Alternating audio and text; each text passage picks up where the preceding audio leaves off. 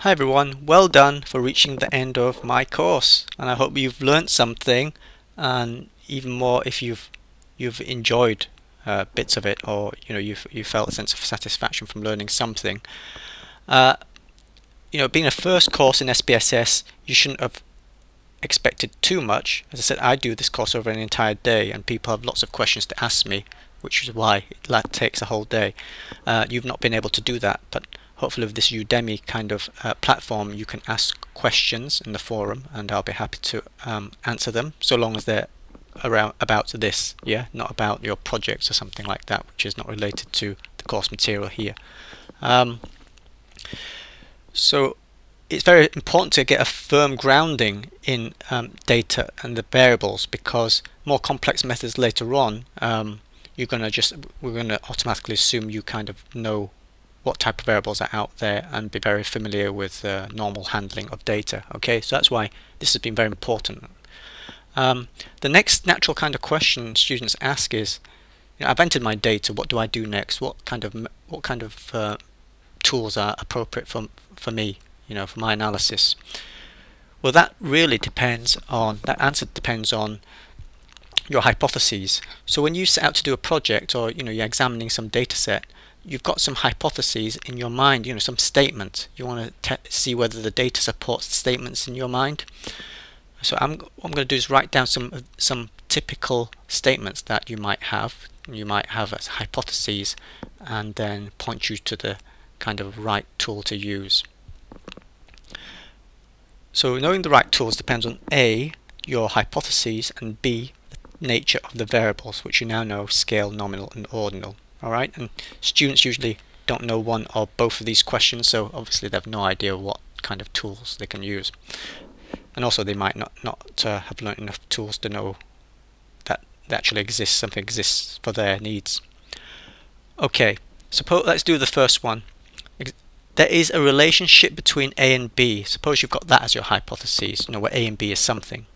Well, we've seen already in this course that if A and B are categorical versus categorical, you can use the chi-square test for association.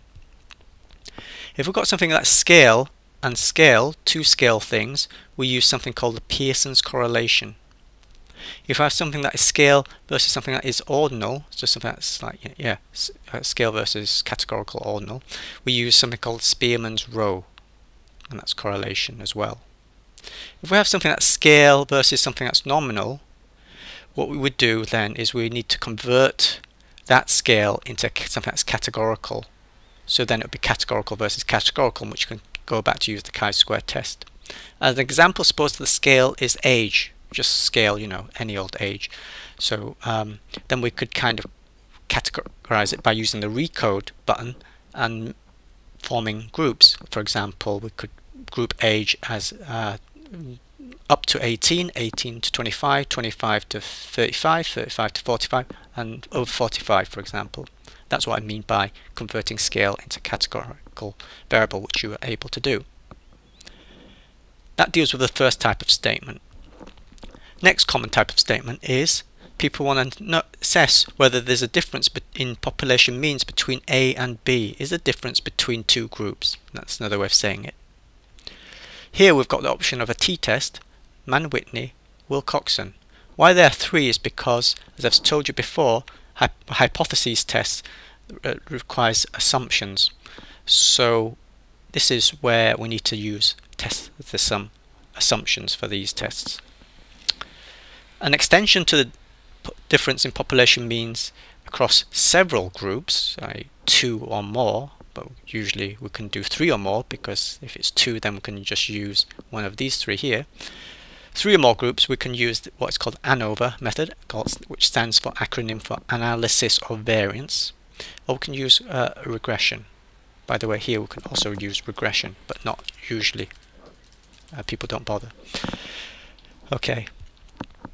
So that's where we want to see if there's a difference in means across several groups. In other words, another way of saying it, we want to compare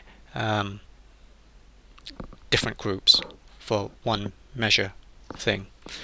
And the thing that we're seeing if there's a difference between the groups is scale. For example, let's take an example from education. Does the style of teaching affect students' exam score?